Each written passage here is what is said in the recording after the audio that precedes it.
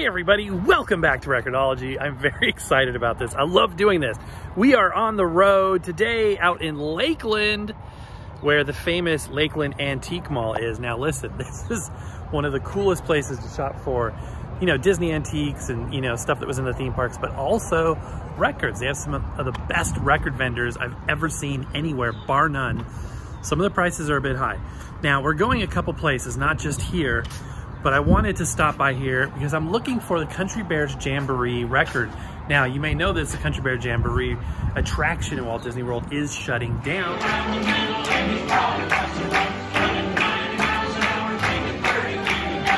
at the end of this month, so the record would be very desirable. Let's see if we can find it.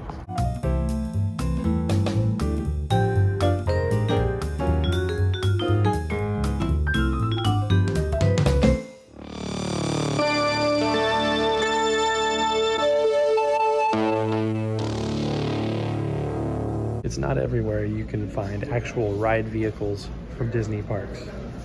That's incredible. And overall, this place is just amazing.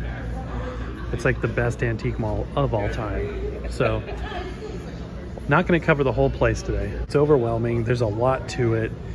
It's the best antique mall I've ever been to in my entire life.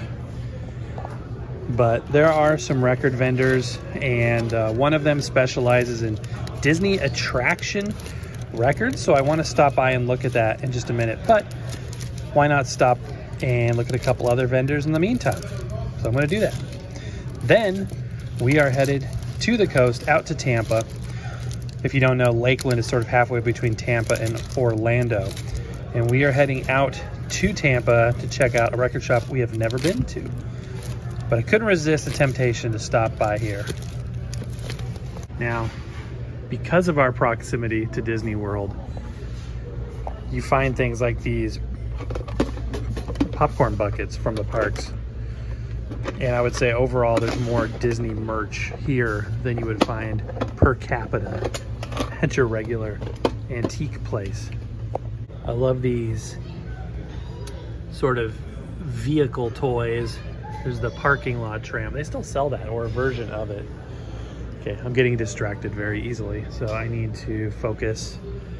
Trying to find that Country Bear record will probably be too expensive. I probably will not end up buying it, but I do want to check it out and see if they have it. I think I remember them having it, and it just so happens to be this vendor right here.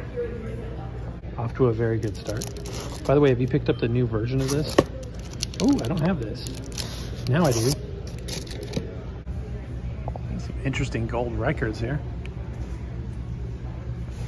I think I've shown some of this stuff before. Look at this transcription disc down here. Very cool. 16-inch, which reminds me I need to get my 16-inch transcription records out of storage. Okay, so here are the Disney records that I was looking for. And as you can see, the prices are significant, so that's cool. Disney songs the Satchmo way, I love it. But I love the idea, ooh, that's cool, 45 bucks. That's a lot of money. Attraction records are cool and fairly rare. I've got a couple and I would like to add more to the collection, but yeah. Oh, I had this as a kid, going Quackers. True Life Adventures, Mandalorian Season 2. I have this disc, very good. It's possible somebody came and snatched that Country Bears record, because this is where I remember seeing it. Yeah, with that attraction shutting down, it's into refurbishments. They're redoing the soundtrack. It's not like it's completely going away. And for those of you in Disneyland who think, wasn't that closed years ago? Well, your guys' Country Bear Jamboree closed in, I think, 2001, but ours still going strong. Fun fact, the one in Disneyland came after the one in Disney World, and they made it double-sized because the one out here was so popular. They wanted more throughput. Yeah, I think this record is gone. Some really cool ones though. Race for making this. Part of me feels good that the record wasn't there, because now I don't feel tempted to come up with $55 to pay for it. because I have no business spending that much on any one record right now. That being said, I did pick up the Patsy Cline record. I can't pass those up. Again, it's not that I don't have the songs or the music, but I don't have this release. So from a completist standpoint, it was a good ad. And 13 bucks, I think, is what I paid for it. Didn't even ask for a receipt.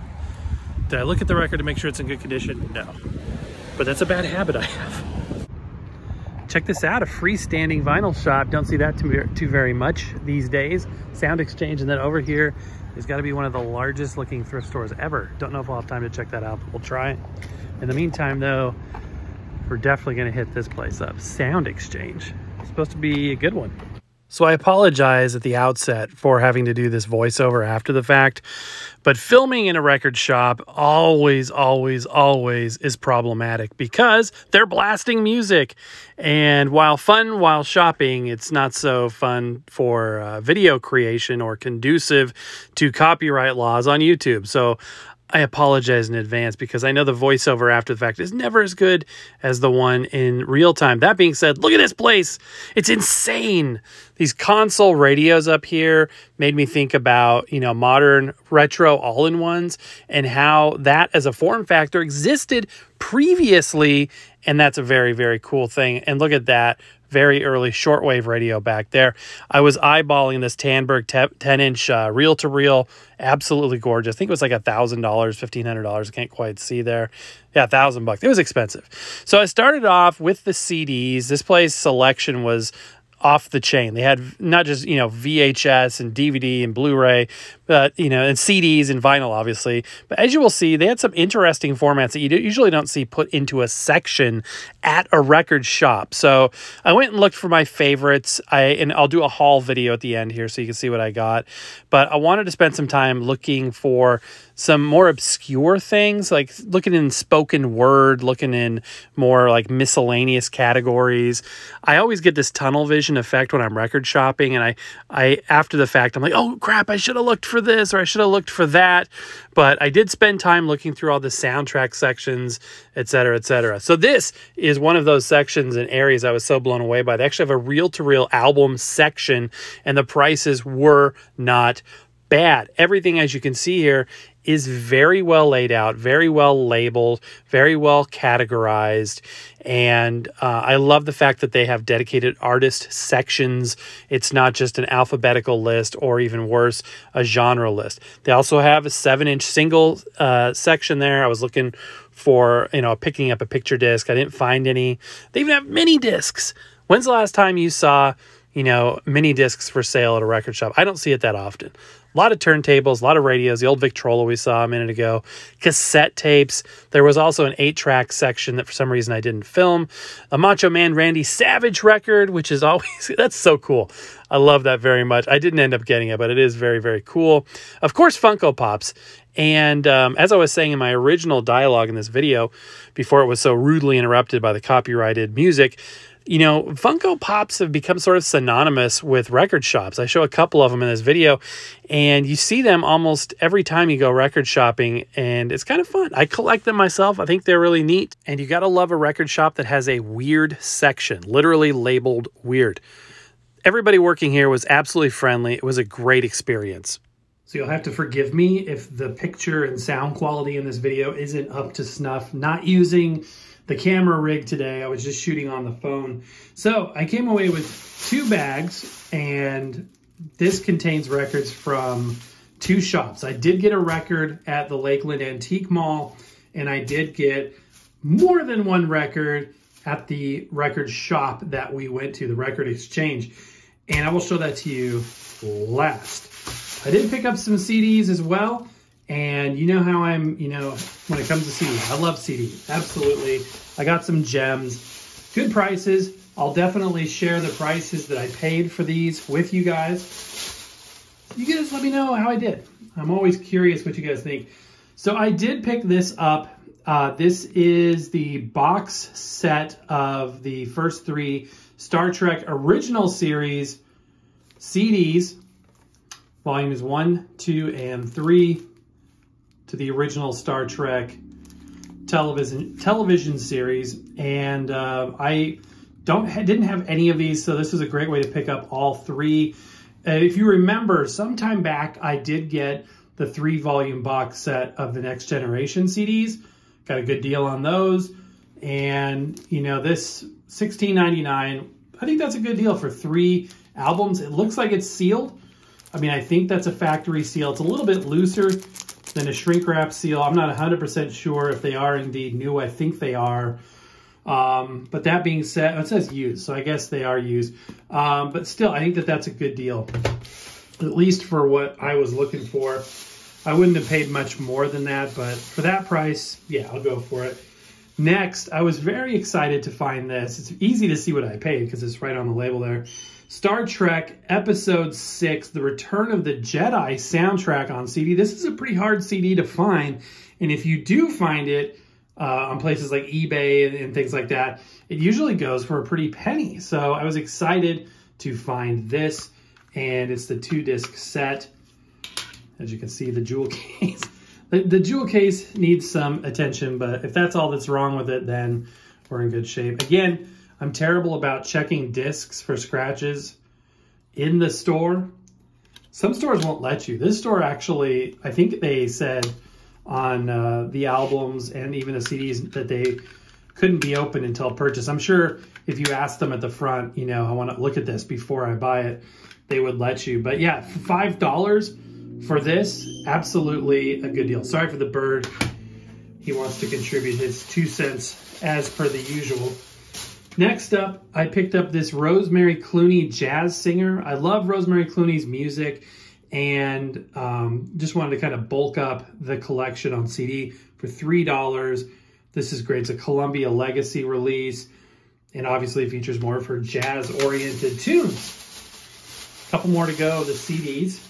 This one is new, and what a deal for a new CD, $3.99. I'll explain why it's as cheap as it is in a minute. But yeah, Rosemary sings her wonderful songs. It's a greatest hits album. I love it when CDs came with, because, you know, largely this just doesn't happen anymore, but the jewel case in the box, I think that was cool packaging. And again, this is just greatest hits stuff. And the reason why it is a, you know, they say if it's too good to be true, it probably is. It's an European Union import, I believe. Yeah.